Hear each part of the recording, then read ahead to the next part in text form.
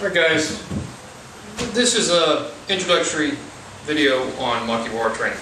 This is Makiwara I built myself. The post itself consists of two pieces of 1x4 oak, white oak. The first piece about solar plexus level.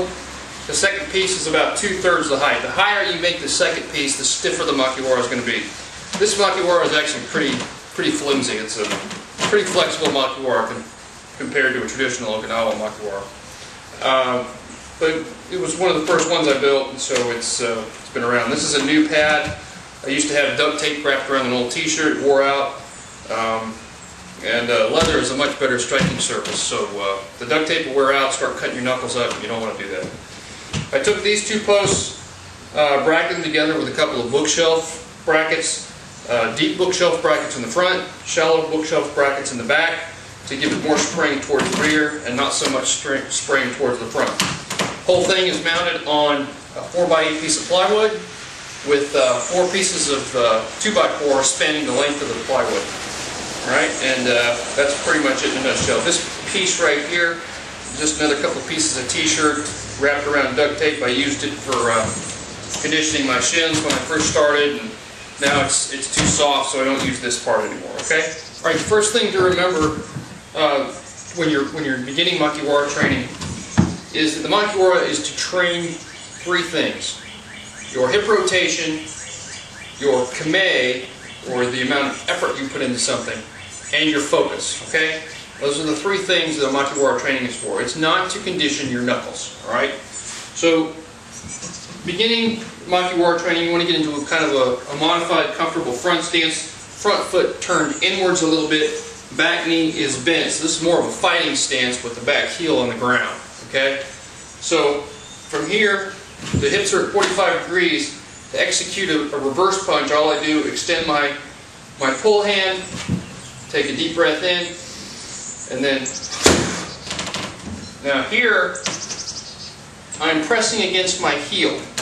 So I've got a solid connection from my heel through the back of my leg, my right buttock muscle, my right obliques, through my lats, my arm, and to my 2 front knuckles.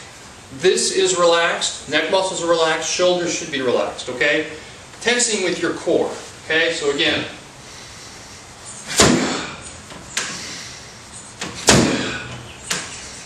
and pulling back with the pull hand.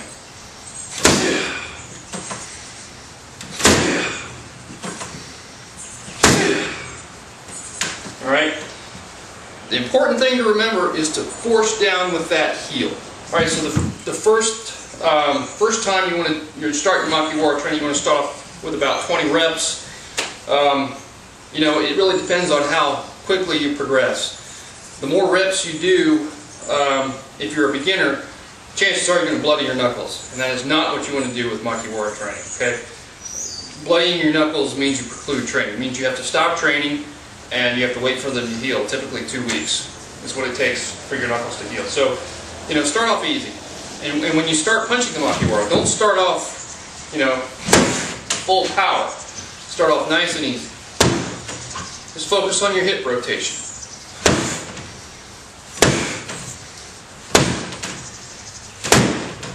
Exhale on every punch. Exhale and tense the core, okay? I'm relaxed, relaxed, relaxed, relaxed. Ah! Tension here. Solid connection from the heel all the way to the 2 knuckles, alright? That's how you typically do a Makiwara reverse punch. Now there's a lot of other ways to do it. As you advance, we can go into some of those things. Now, once you're regularly training with the Makiwara, say you're up to 50 reps a day, you know, and your knuckles aren't sore, what you'll want to start doing is after you do the punch, you want to work on retract.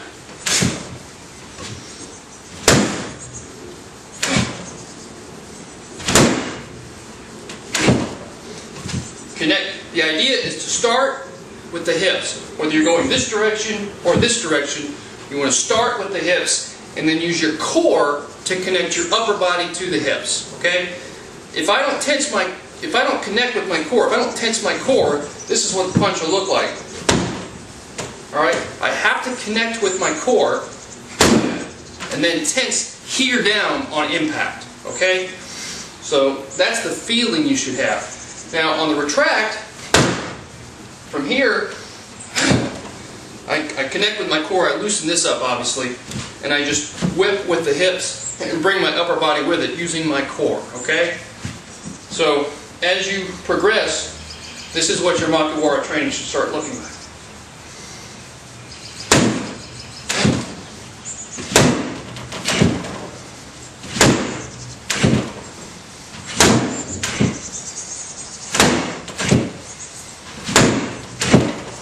And eventually, you will get to the point where you do a single impact hit.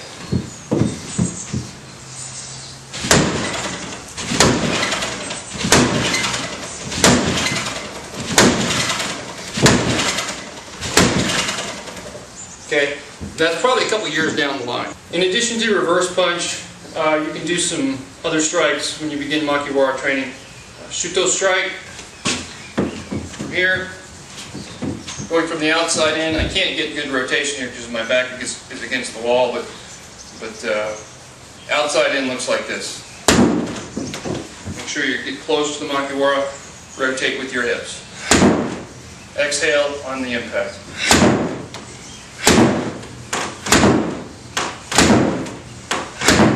Alright. You can also go from the inside out, and in this particular application, the hips actually rotate opposite of the hand.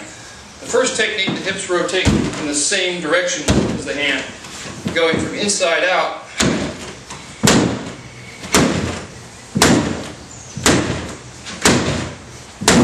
the hips rotate away from the hand. Okay, so that's a couple different applications of Shuto strike. You know, this particular pad here, I used this when I first started Makiwara training for shin training, to harden my shins.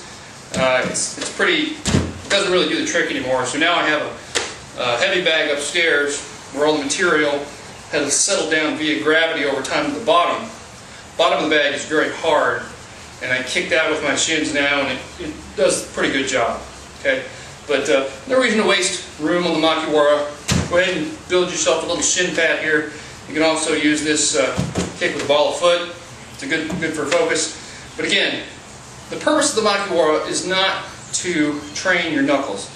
That is kind of a byproduct of Makiwara training. Don't bloody your knuckles. Like I said, stay away from that macho garbage. The whole point of Makiwara training is to develop kime, focus, and technique. All right.